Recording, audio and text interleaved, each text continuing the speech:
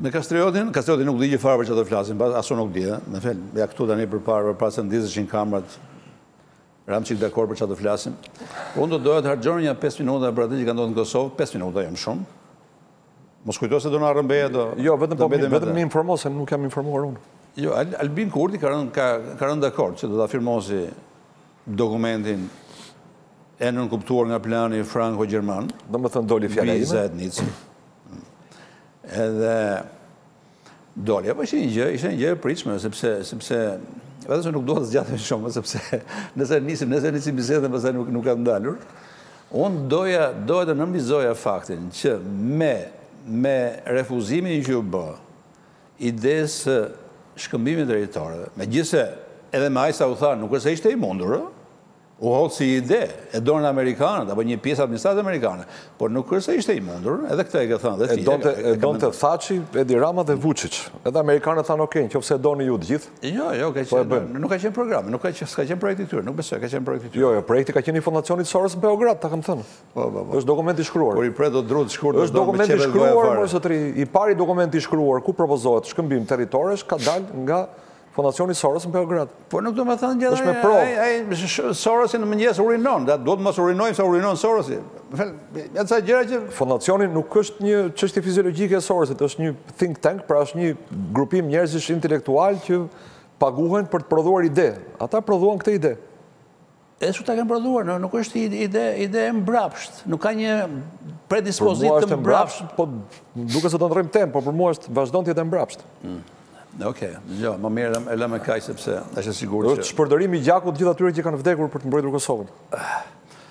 Okej, ja, tani dha i delirat kaq të forca, nuk lë indiferent, po unë do rri indiferent. Hidhemi te tema tjetër. Tema tjetër është një temë që është një follow-up. Ne kemi bërë edhe herë tjetër, marrëdhënia apo raporti i perëndimit me komunizmin, pse diskutimi që kemi bërë unë te Kastrioti ka qenë pse perëndimi ka pas një lloj mirë kuptimi ndaj komunizmit, sidomos në krahasim me qëndrimin që ka mbajtur ndaj nazizmit. Nazizmin perëndim është parë si një gjë absolutisht e zezë, 100% e zezë, në term akademik, në term politik, kudo ku studiuar në universitete, politika vet, me nazizmin i ka ndarë sapo. Me komunizmin, jo, ka një lloj mirë kuptimi.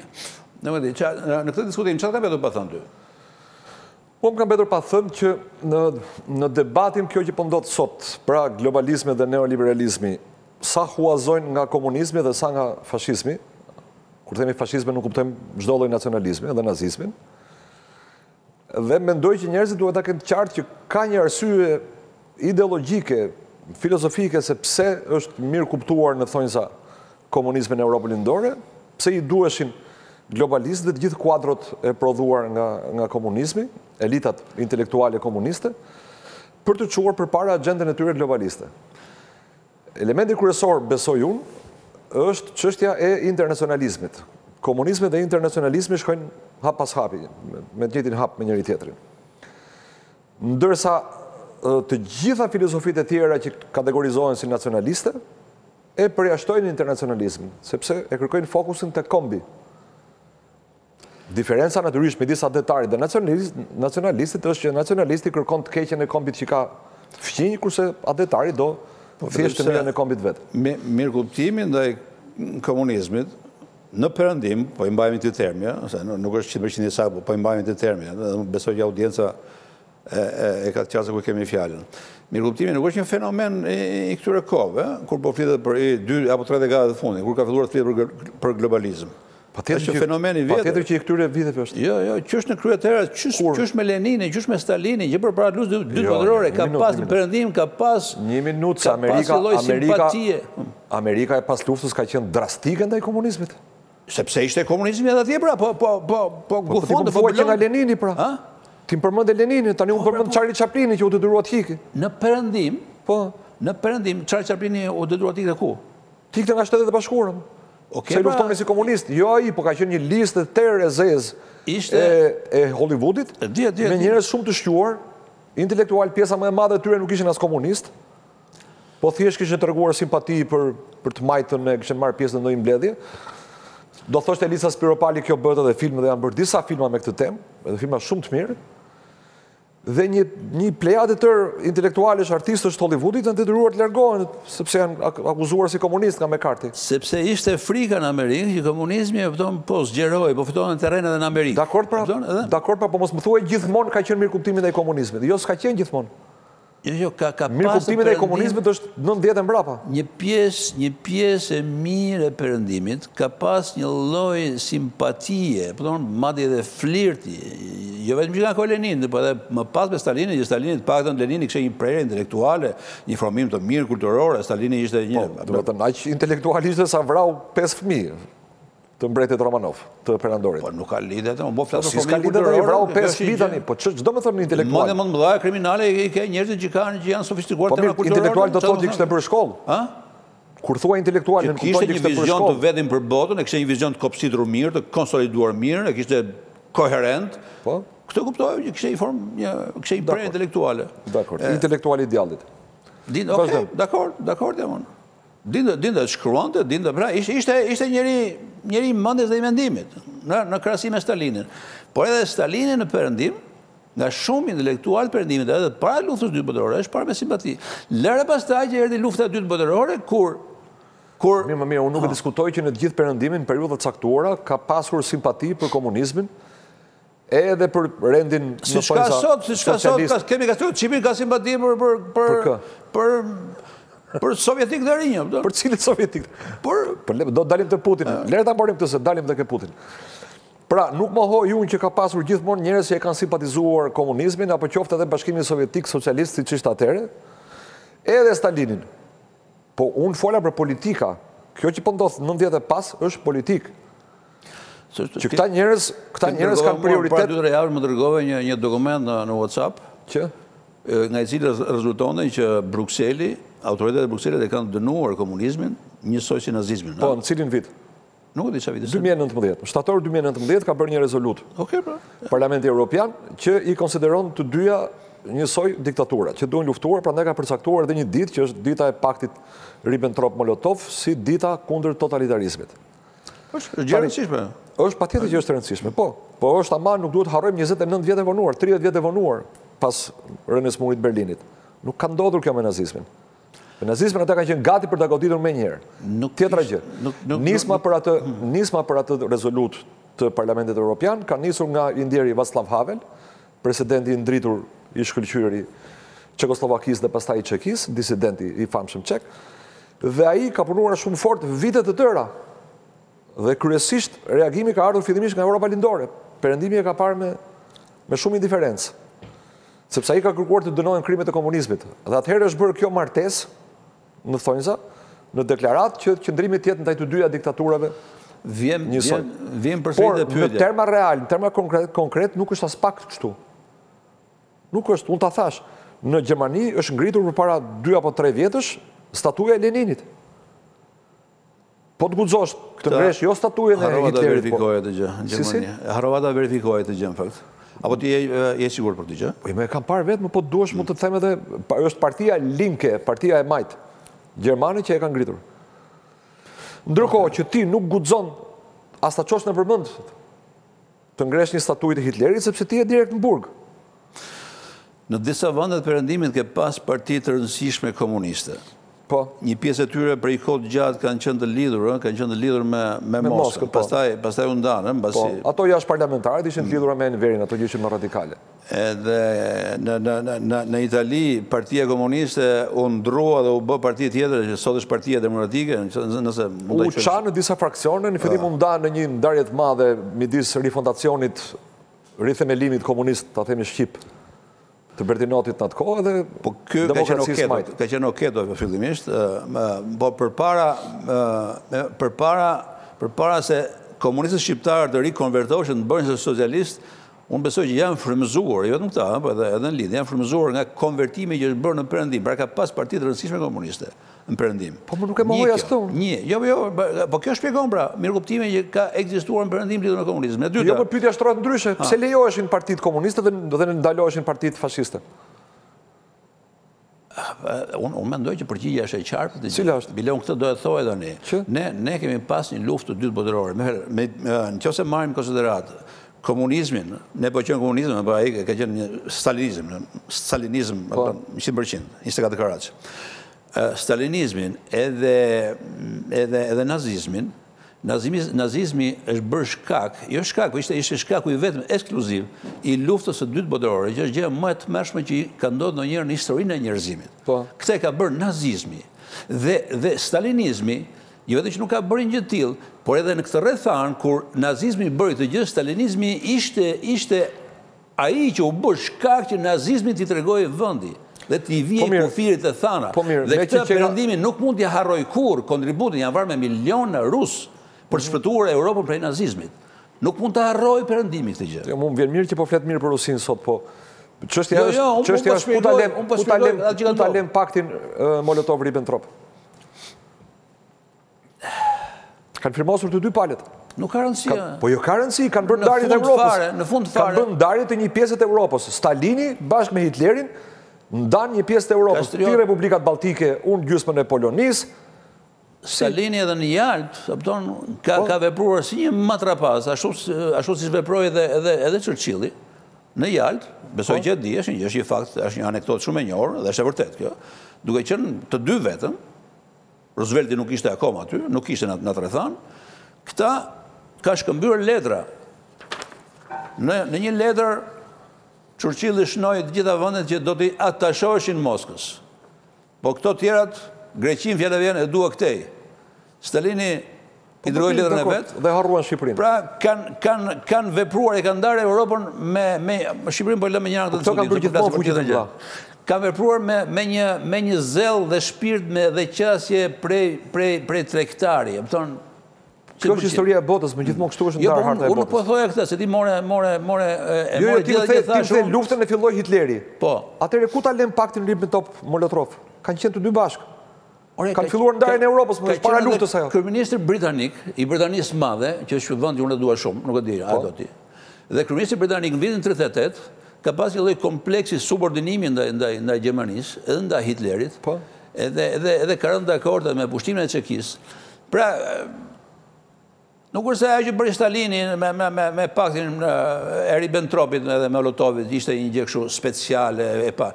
Po e bënin edhe këtej, po e bënin edhe britanikët vetë, që në fund fare dolën fitimtar absolut. Po pse ka filluar luftën Hitleri i vetëm? Këtë s'po kuptoj unë. Sepse ai e filloi luftën. Ai e filloi luftën. Ky është fakt historik. Ai filloi luftën. Ta kishin ndarë territorët. I kishin ndarë më zotë. E kishin bërë hartën. Kjo e Jaltës është bërë pas luftës. Ata hynë në luftë kur Hitleri e tejkaloi vijën e kufirit që kishin caktuar të dy bashkë, edhe shkoi drejt Moskës. Kjo e Jaltës ka ndodhur në 45-ën. Nuk ka ndarë kufirin para luftës. Po them para luftës kishin rënë dakord Stalini me Hitlerin, pra nuk kishin aq armiq me njëri tjetrin, ishin miq bile ndanin territorin. Nuk kishin dakord për ndarjen e territorit, kishin rënë dakord që pra janë një djallë të dy. Bien dakord që janë një djallë të dy. Sigurisht. Por në luftën e dy botërore. Merr me faktin që komunizmi ka lënë më shumë viktima se sa nazizmi. Jo, është okay. Unë jam dakord me analizën. Ne bashkë mund bëjmë dakord. Ne po shpjegojmë pse perëndimi ka pas përkuptim. Pse i duheshit kjo elita? Pse nuk u pastrua kjo, siç u bë denazifikimi në Gjermani? Të gjithë ata që kishin shërbyer sigurisht në raport me hierarkinë. Komunizmit të menjanoheshin, unë s'po them as të pushkatoheshin, as të burgoseshin, as të internoheshin. Po të liheshin ja 5 vjet pa punë. Nuk ka krahasim me Gjermaninë, sepse nazizmi gjerman ra ashtu si ra. Dhe në mënyrë automatike e lindte nevoja për ndërtuar një gjë tjetër. Ra me turp, ra me... Pse komunizmi shqiptar ra me nder? Jo, ra me turp gjithashtu, por ra në mënyrë paqësore. Ra në mënyrë paqësore. Po i kishte bërë më viktimat komunizmi shqiptar. Dorëzohemi thanë, jo vetëm këtu. O, zotri, si mund ta thuash ti ka rënë komunizmi në mënyrë paqësore? Komunizmi kishte bërë viktimat. Në këtë vend kanë vdekur më shumë shqiptar nga dora e Enver Hoxhës se sa nga e dora e Hitlerit dhe Mussolinit bashkë. 2000 dëshmorë kemë. Kjo është e vërtetë. Unë po flas për momentin e fundit, kur ndrohen regjimet. Po mirë, pse do të marrë vetëm momentin e fundit? Pse mos marrë 45 vjet histori që është e larë me gjatë? Komunizmi në mënyrë paradoksale e vuri botën përballë njerisie. Dorëzoi një pushtet gjakatar e dorëzoi pushtetin vet. E filloi me Gorbaçovin. Ai ishte i pari, që tha, ne duhet ta dorëzojmë. Edhe praktikisht ai e dorëzoi ngadalë derisa erdhi viti 91. Po mirë, apartheidi sira me dhunë apo me paqe? Okej. Çfarë e quhen ti apartheidi? Edhe apartheidi, po apartheidi ishte një vend i vogël, është Afrika e Jugut, që nuk përfaqësonte një ideologji me shkallë globale, megjithëse ke qefte termin global, edhe ishte nën presion gjatë gjithë kohës, edhe aty të bardhët që ishin aty, më në fund, ju bindën të presionin, nuk kishin ku të shkonin. Por nuk u falën krimet. Nuk u falën krimet në Afrikë të Jugut, pavarësisht kësaj. Nuk e kam qartë që është bërë aty. Ka ndodhur kjo që po të them unë, komisionet e të vërtetës dhe të pajtimit. Hetim të gjithë atyre që kishin kryer krime, ti kishe vetëm një shans të rrëfeje gjithçka, të pranoje gjithçka, dhe ata që ato nuk e dinin, nuk e kishin në dosje për ty, dhe duhet të prisje faljen e atyre që ishin trashëgimtarët e viktimave. Ndryshe si mund të falesh aty? Ky është një debat që ne kemi bërë shpesh bashkë, kemi bërë edhe për komunizmin në Shqipëri, edhe për nazizmin në Gjermani, kemi bërë edhe për Kosovë në raport me serbët. Dhe unë gjithmonë kam insistuar, pa u zbardhur krimet, pa dalë përgjegjësia gjithë secilit. Se përveç përgjegjësi shtetërore ka përgjegjësi individuale gjithë secili që e ka bërë. Pa u kërkuar falja, nuk mundet as Kosova as kosovarët të falin. Është absurde. Gjo, këtu krimi për cilin ti flet, që është kryer nga komunistët, ka një autorësi shumë kolektive. Po pa tjetër, po gjithë me secili... Që nga jutat, që nga i mate dhe gjithë në radhë. secili more të përgjigjet. Nuk ka qenë e letë, në rrethanat tila, nuk ka qenë... Unë prandaj kam qenë me idenë që këtu duhet ndëshkuar. Kanë kaluar 32 vjetë, çfarë është bërë? Në shtratë, po, Nexhmia, Ramizi, edhe ajo kupola, dhe me këtë duhet mbylleshin e sapet. Po edhe kjo nuk u bë në Shqipëri. Po pse s'u bë pra? Pse s'na e kërkoi perëndimi kurrë? Pse s'na e vuri kurrë kush të bëja? Doni antarësim, doni të hapet negociata, doni liberalizim vizash, dononi krimet e komunizmit. Pse s'na e bën kurrë? Perëndimi u kap mbefasi nga ajo që ndodhi, nuk e prisi do ndodhte. Është sigurt kjo që u kap mbefasi. Nuk e kishin parashikuar, asnjë mendje brillante e perëndimit nuk kishte parashikuar që komunizmi do binte ashtu si ra, përpara se të dilte Gorbaçovi. Madje edhe kur doli Gorbaçovi... Po ta japë këtë koncesion, i habiti Gorbaçovit gjithë. Jo, është e vërtet kjo. Po mirë, po ta japë këtë koncesion. Shqipëria është një vit e ca pas murit Berlinit. Tani nuk do kishte zgjidhje të posaçme për shqiptarët. Këtu ishte gjysma e Europës dhe kjo e pengonte, kjo bën më vështirë. Një minutë, se çekët e bën vetë, ta kam thënë. Václav Havel i ka përjashtuar 5 vjet të drejtat në biznesit dhe të drejtën e emërimit në poste shtetërore, të gjithë atyre që kanë qenë nomenklaturë, ka bërë një listë. Nuk i futin në burg, se s'kishte drejt i futin në burg. E di pse ndodh kjo? Urdhëro, pse ndodh? Sepse Václav Haveli nuk ishte 25 vjet antar i Partisë Komuniste, ishte disident me D të madhe. Edhe disidentët atje nuk ishin njerëz, le themi, që asocioheshin me përmbambetjen, siç u asocion këto të burgosurit tan politik. Atje ishin njerëz të ndritur. Asocioj propaganda me... Jo, po ishin... Propaganda, se ka njerëz këtu që thonë, që dëshmojnë që kur kanë jetuar në burg, kanë mësuar më shumë se sa jashtë burgu. Jo, se kanë pasur intelektual në burg. Kanë mësuar, kjo është vërtet, por disidencat çeke e slovake e tjera kanë qenë të lidhura edhe haptazi edhe me intelektualët e Europës. Roger Shkrutorin ka vizituar Çekin, konservator, diç para 2 vjetësh, Roger Shkruton. Ka vizituar Çekin, është takuar me Havelin edhe nuk është bërë mçevet as kjo punë. Pra ata ishin pjesë e jetës legale përpara se ndodhte rrëzimi i komunizmit. Po në rregull, më dakord. Ma shpjegoj ti 32 vjet më vonë, unë të kam thënë edhe në këtë emision, ta kam thënë disa herë. Vrasjet në kufi në vitin 90 janë flagrante, janë pa gjyq, janë pa ligj. Kishte ndryshuar ligji, kalimi i kufirit nuk konsiderohej më tradhtia lart ndaj dheut. Nuk justifikohet asnjëherë ajo vrasje. Nuk ka asnjë hetim. Nuk pranon more prokuroria ti hetojë. Jo, s'ka bërë njëri pa di për ta punën. Jo, more ka pas edhe pa di, nuk pranon. Nuk pranon prokuroria, thotë nuk kemi ligj në për atë kohë, thotë, ashtu ka qenë ligji atëherë. Ti po thoj që s'ka qenë ligj në momentin që as për krimet. Po prokuroria thotë s'kemi tagër ne për ato krime. Nuk i heton me krimet e komunizmit. Po jam ku i ke Edmond Caljen, komandantin e burgut të qafbarit, po e heton Gjermania, po e gjykon Gjermania. Shqipëria nuk e heton, as nuk e gjykon. Ka pa fund dëshmi njerëzish që janë torturuar nga një njeri. Dhe kanë thënë me emër, me filani, ky na ka bërë këtë gjë, ka thyer dhëmbët, ka thyer gjurin, ku diun, këmbën, dorën. Unë nuk di të pasur një padi konkrete nga njerëzit që janë, le themi, masakruar, apo lënduar, apo nga njerëz të tillë. Nuk ka pas. Ka pas një padi konkrete? Edhe prokuroria ka thënë, jo, nuk e marrim konsiderat. Kam dëgjuar përfaqësuesin e prokurorisë, nuk e kujtoj tani emrin atij, një djalë me flok pak të rëna gjysmë bjond shumë e syse, që e ka thënë në televizion këtë gjë. Nuk keni tagër. Po si jam bjondur. Nuk kemi tagër. As për zhvarrimet, prokuroria nuk bashkëpunon fare. Nuk ka me njerëzit kërkojnë kuturu. Kush i ka të dashurit të humbur, kërkojnë kuturu me gojdhëna. Ndërkohë që ata njerëz, kur janë varrosur, ka pasur proces verbale, mëre. Se nuk ta ebnin ty kufomën edhe çoj ku duhesh ti.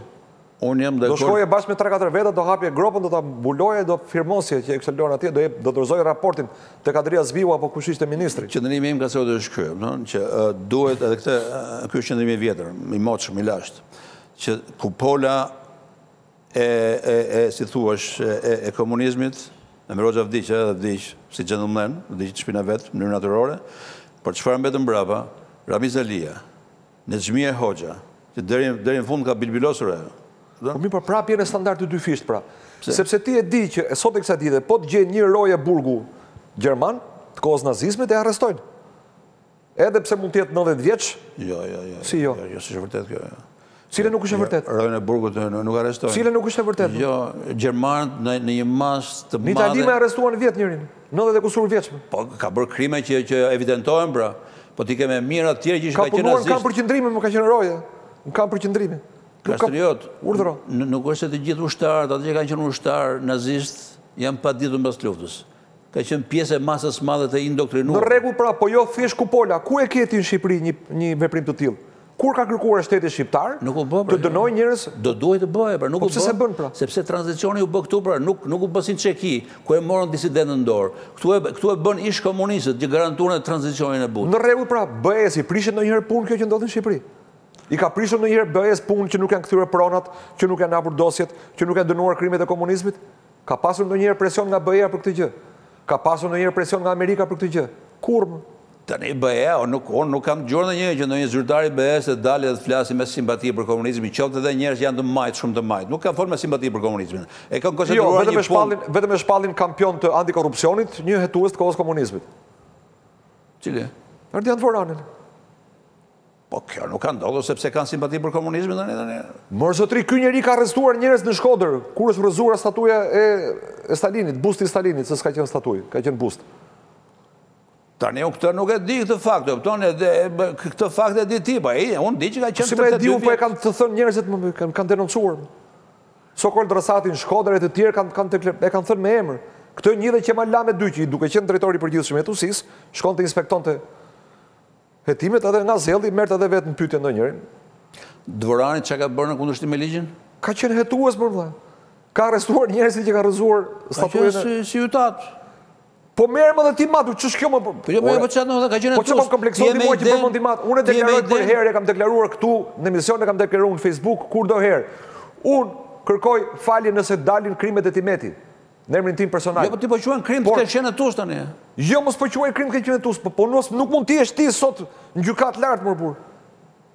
Kë për hetuesinë e Miroxhës më. Këtu nuk bëjmë dakord bashkë. Po çfarë bëjmë dakord? Ka qenë thjesht hetues dhe nuk ka asnjë lloj objeksioni tjetër ndaj tij, që ai ka tejkaluar ligjin, ka shkelur ligjin, ka qenë thjesht hetues. Ajo është një gjë që mund të ndodhte ty, mund të ndodhte edhe mua. Mund të ndodhte ne që të ishim hetues, ne nuk na ndodhi. Po nuk duhet të ishim gjykat lart më vëlla. Si? Po s'duhet të ishim gjykat lart, po duhet bënim punë të tjera. Pse mos të ishim? Pse mos të ishim? Ndërkohë që ne kemi zbatuar vetëm ligjin atëherë. Cilin ligj po? Po unë ta kam treguar që Erben Kraja e kam dosje me firmat që thot i pandehuri pranoi që ka ardhur këtu se përmende këtë Dvoranin, mos i përmendim edhe kot njerëzit. Po. Fakti që ka qenë hetues, unë mendoj që nuk është penalizues në vetvete. Hetues mund të ishte edhe zotrote. Nuk e qenë, ke pas fat. Po nuk thash fakti që ka qenë hetues. Fakti që ka arrestuar njerëz për këtë gjë, për këtë monstruozitet. Ose ti, shiko, ti mund të kesh qenë te komandanti i postës kufitare. Po, edhe ke mbrojtur atë dhënë. Shumë mirë. Po nëse ke urdhëruar pushkatime pa gjyq në vitin 1990 ke bërë krim. Nuk je njësoj me një komandant tjetër poste kufitare. Jo, nëse ke çdo gjë që është bërë në kundërshtim me ligjin, absolutisht në rregull pra, po si del kjo nëse nuk hapen dosjet? Nëse nuk hetohen. Kush do ta nxjerrë? Unë dhe ti këtu do ta shpallim fajtor njërin apo tjetrin. Këtë nuk e ka bërë shteti pra. Nuk e ka bërë shteti shqiptar, nuk e bën prokuroria. Pyetja është pse ka ndodhur? Unë ta kam bërë edhe një herë të pyetje. Ti do ishe dakord që këtu të bëj, le të themi, një larje e sapesh që do shërbente edhe si një provë e qartë. Çfarë quhet larja e sapesh? Me fjalë, nomenklatura apo edhe këta, gjithë të tjera që kanë shkelur ligjin atë kohë do dënoheshin, ose jo do dënoheshin, po le themi do bëjnë një lindçim nëpër rrugë. Ndarja me regjimin të bëjnë në formën e një lindçimi. Këta që po vinin pak nga studentët pra, shkonin në blok, ta shpërthenin atë gardën e blokut. Jo, tani e kuptova, jo, për këtë s'kam qenë. Kam qenë vetë student, kam qenë pjesëmarrës në protesta, nuk kam shkuar drejt blokut. Dhe e konsideroj gjestë të shkëlqyer dhe debatoj me këdo ndërhyrjen e Neritan Cekës në 21 shkurt 1991. Atëherë, në qoftë se nuk ke qenë për këtë, unë nuk e di se për çfarë je. Ja, pra po çfarë jam? Jam për transparencë të plotë. Po nuk mund ndodh ajo në momentin që u ndruan regjimet. More pse s'ndodhi 92-shën, 95-ën, në 2000-shin, në 2010-ën, pse s'ndodh sot? Po këtë unë ta kërkoj ty tani se ti ke qenë lidhur me djathën tani. Pse s'ndodhi? Pse nuk e bën këtë? Se duhet ta bëj djathën. Atëherë më le ta shpjegoj, pra. Nuk ka të djathtë në Shqipëri. Nuk ka, Partia Demokratike nuk është e djathtë. Shqipin ta thotë këtë gjë më në fund. Më bëre ta them, po këtë e them për ditë, nuk janë të djathtë. Partia Demokratike definitivisht nuk është e djathtë. E ka mohuar Berisha me zot lart, nuk jemi konservator. Megjithëse e filloi si konservator këtë lëvizjen për rrezimin e Lulit. Tani thot nuk jemi konservator, jemi qendër e djathtë. Qendër e djathtë do thot mashtrim, do thot qendër. Njësoj si qendër e majt do thot prap qendër, dhe të dyja janë neoliberale dhe globaliste. Dhe janë si PD-ja, si PS-ja në shërbim të elitës globaliste. Të thuash që nuk ka qenë e djathtë, nuk e thënë asgjë lidhur me diskutimin që po bëjmë ne. Sepse ajo del që jo nuk ka qenë e djathtë. Jo nuk ka qenë e djathtë, pa ka qenë, le të themi, Partia Demokratike. Është një parti që ka pasur për mision të mbrojë krimet e kryera nga komunistët. Bashkë me Partinë Socialiste. Sigurisht, këta sigurisht, këta e pasardhës direkt. Po kjo është, nuk ka qenë s'ka qenë e djathtë. Kto s'ka qenë e djathtë, mund të jetë medalje, s'ka qenë e djathtë për ata që janë majt. Dakor, po ama biem dakord që në këto 32 vjet nuk ka pasur kurrë as kërkesë, as presion nga SBA dhe nga BE për të dënuar krimet e komunizmit, për të bërë transparencë për krimet e komunizmit, për të hapur dosjet, për të kthyer pronat. 4 çështje madhore që e lën këtë popull sot në udhkryq. Pa kohezion, i natë njëri me tjetrin, i natë brenda fisit, i natë brenda lagjes, i natë brenda qyteteve rrethave krajinave, popull i shpërbër. Me mosbesim total të tjetrin. Ne nuk bëjmë do 3 veta bashkë. Sepse kemi këto gjëra në mes që nuk i kemi sqaruar. Për mua amerikanët dhe perëndimorët janë bazuar tek ajo që unë e përmenda, edhe bile është term që unë nuk e kam parë diku, po e them unë. Është bazuar te logjika e krimeve të kryera me autorësi kolektive. Ata amerikanët edhe në argun e viteve të fundit kanë pranuar me qindra, ndoshta me mijëra komunistë shqiptar, i kanë pranuar atje, u ka dhënë pasaportën. Sa mirë që ma thënë. I kanë bërë shtetës tyre. Po, shtetës, stafi ambasadës. Po me idenë që nuk janë kriminalë, ka qenë pjesë e një regjimi kriminal, madje janë viktima. Po. Me këtë logjikë kanë marrë. Po të djathtë dhe vërtet pse vuajnë për të marrë green card në Amerikë? Ja, kjo është si nuk vuajnë. Ja, kjo është. Po thrit ndonjë të djathtë që të tregoj. Se unë s'hyj këtë djathtë. Ja, mund të jetë për arsye. Unë nuk jam as familje e djathtë. Ky është spekullim apo spektakolar. Dakor. Ky është spekullim. Karrierën e kanë më të lehtë sot në Shqipëri ata që kanë qenë komunistë? Sot në Shqipëri. Po, vazhdojnë ta kenë më të lehtë ata që kanë qenë komunistë. I marrin postet më kollaj. Jo, domosdoshmërisht, jo. Jo, se di. Sot janë majtë, sot janë majtë. Një zyrtar të lartë në Shqipëri që vjen nga një familje persekutuar. Njëk ndonjë? Me zyrtar lartë, ma defino pak, që kupton me zyrtar lartë? Sot e kanë majtë, të deputet, kryetar bashkie, ministrës, vëndësministrës, drejtori agjensish, institucionesh, kombëtare. To moralizoti. Ku është? Qa posti ka? është deputet. Po çfarë posti ka? Po është në opozitë, qa posti? Është në opozitë, qa posti do ti? Po them në hierarkinë shtetërore, të përmenda postet, drejtorie në ministri, sekretari i përgjithshëm, ministër, zëvendësministër. Ka ndonjë persekutuar? Me siguri duhet ketë. Ku janë? Po nuk e di. Ku janë? E vetme që e quan veten persekutuar është Balluku. Ja, shumë mirë, ja, e di vetë. Po mirë, tani Beqir Balluku quhet i persekutuar? Jo, po janë... Se është figurë e dyzuar. Kjo ka qenë e persekutuar. Kjo ka qenë e persekutuar. Ajo po, Beqir Balluku jo. Unë po flasim për këtë, pra. Është kjo. Po, çdo njeri që dënohet për shkak të babait, gjyshit, xhaxharit është viktimë, nuk diskutohet. Po është tjetër lloj viktime kjo? Sigurisht. Nga ata që vinë me familje të djathta nacionaliste, patriotike? Kjo është njësoj, Beqir Balluku nuk është njësoj me ata që për komunizmin, me komunizmin kanë pas... është e pa drejt njësoj që të vuaj, edhe Mbesa Beqir Balluku të vuaj persekutim është e pa drejt. Qofse s'ka bërë gjë vetë. Por Beqiri nuk është ndryshe me Kadri Cakranin, nuk janë njësoj. Sigurisht, janë dakord me ty. Tani ne vazhdojmë të themi që Kadri Cakrani është armik, deli Erion Veliaj dhe thot do ta vë prapë emrin e rrugës dëshmorët e 4 Shkurtit. Vazhdon të gënjehet për 84 viktima, ndërkohë që nuk kanë qenë më shumë se 22 të vdekur në total dhe nuk janë gjithë viktima. Se nëse jemi ti e vrarë në shkëmbim zjarri, ti nuk je viktim. Se po të janë 10? Po qoftë edhe 3 edhe 12. Po nëse je vrarë në shkëmbim zjarri, nuk je viktim e terrorit, nuk është terror. Terror është kur ti unë vit marr në shtëpi dhe të vras.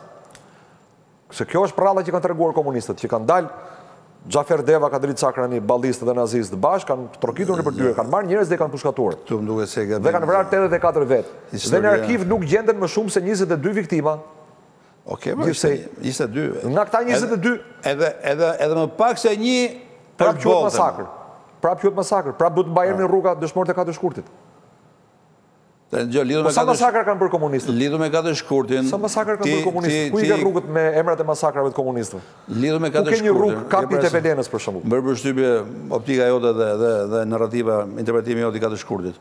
Lidhur me 4 Shkurtin i kërën Shkurt, ke marrë versionin komunist të 4 Shkurtit, e ke kthyer në kokë poshtë, e ke shmëzuar -1, e të ka dalë që... Ata thonin 4 Shkurtit ka qenë masakër, nuk ka qenë masakër, ka rrezik të japsh medalja aty Xhafer Devës. Jo, mos thash që du të jap medalje. Vi më kam bashkëpunuar me nazistët ai. Fare më. Nuk e kam këtu unë. Unë e kam këtu fjalën. Masakër është tjetër gjë. Terror është tjetër gjë dhe vrasje në konflikt armator është një gjë tjetër. E di pse kam qenë mbështetur gjatë gjithë kohës?